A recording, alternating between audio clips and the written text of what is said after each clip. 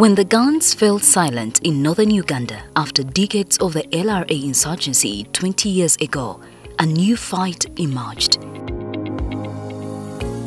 A fight against poverty that plagued the region as a result of insecurity and trauma, leaving behind a broken down social and economic fabric that once defined this region's livelihoods.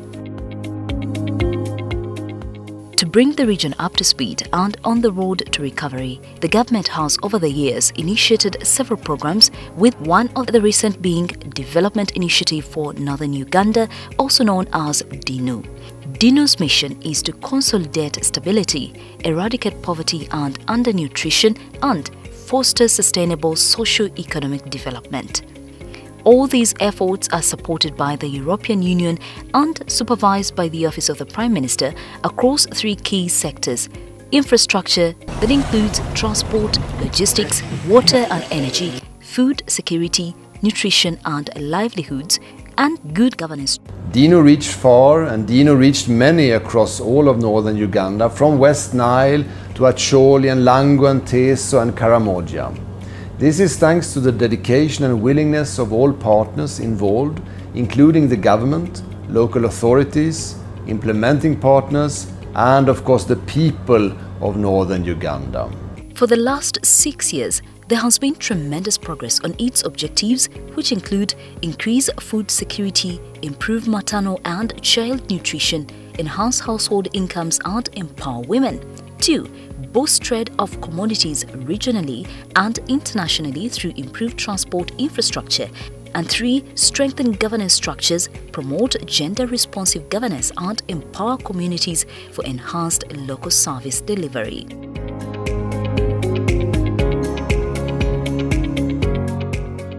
In order to boost trade of commodities regionally and internationally, the program undertook key projects targeting logistical networks, facilitation of efficient transport, and address critical water and energy requirements.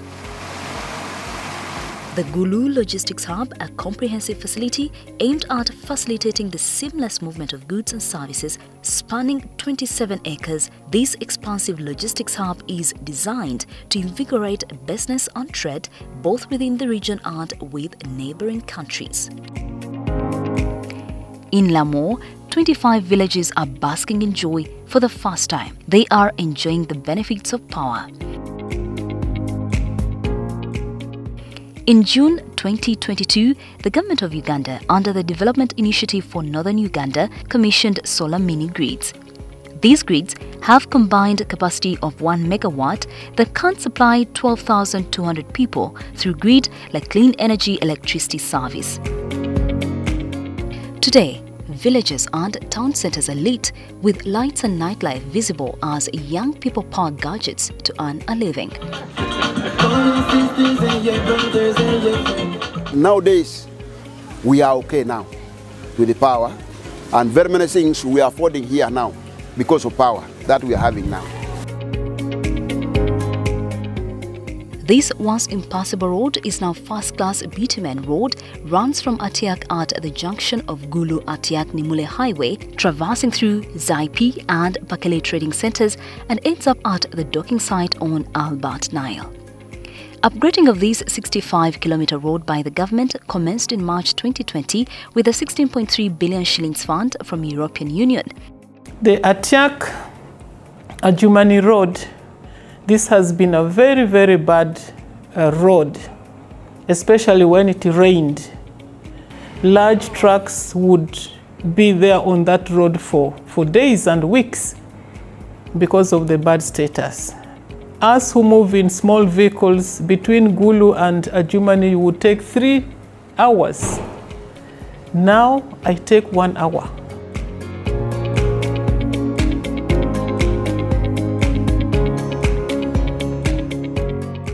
On the other side of the Nile in Zombo, the DINU program mobilized and provided training to farmers in improved agriculture practices. Nowadays, farmers no longer plant Irish potatoes haphazardly.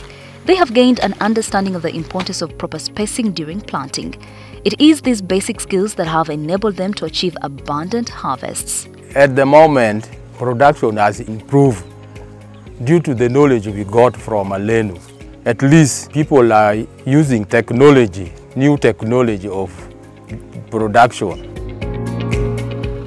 Over the years, the 5,000 residents in Adibo and Arafa sub-counties in Yumbe district relied exclusively on 4 water boreholes. Even then, these few boreholes were far away and residents had to trek for hours to access them. Today, water stress and scarcity is a story in the past. Now, because the water came and they're tapping water within their homesteads, that means the time you would spend, if you would spend like 30 to 45 minutes to go and fetch water in 5 kilometers, this has reduced to 20, let's say 5 minutes or 10. To enhance the capabilities of young individuals, the initiative enrolled and connected 13,000 youths with more than 8 technical vocational education training institutes. The DINU Youth Skilling Program focused on equipping young people with expertise in poultry production, tree planting and nursery management and vegetable production. The youth have since moved on after graduating with startup kits. I'm self-employed because I can get money, I can buy like my clothes, I can do a lot of things. In the serene expanse of acacia trees, bee farmers often found themselves with an abundance of honey. Today, the district produces pure honey following the establishment of the Honey Processing Center by DINU and the installation of a processing machine at Amudat district headquarters.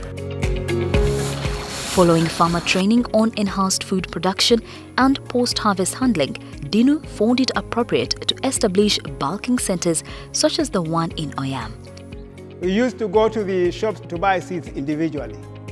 But now, with this intervention, farmers having brought their produce together, or when they want to go out to procure seeds, when they go out together, there's always a bargaining power and a marketing power within the farmers.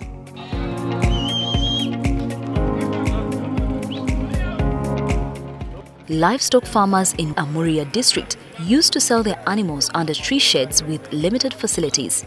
Now, thanks to DINU's support and the construction of a livestock market, farmers have a well-built enclosure that provides them with enhanced interactions with buyers. When you go to the Amuria market, because of the way DINU has constructed it and put everything in their compartments, it is now very easy for people to agree that this will be the price of livestock today.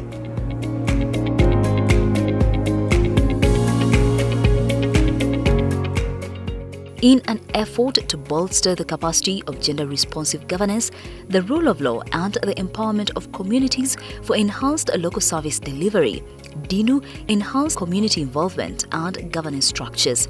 One of the initiatives involved holding barazas where residents were encouraged to express their opinions. The barazas have built the confidence in the people that they can now report on what they see on the ground. So many cases of mismanagement of public funds have come up.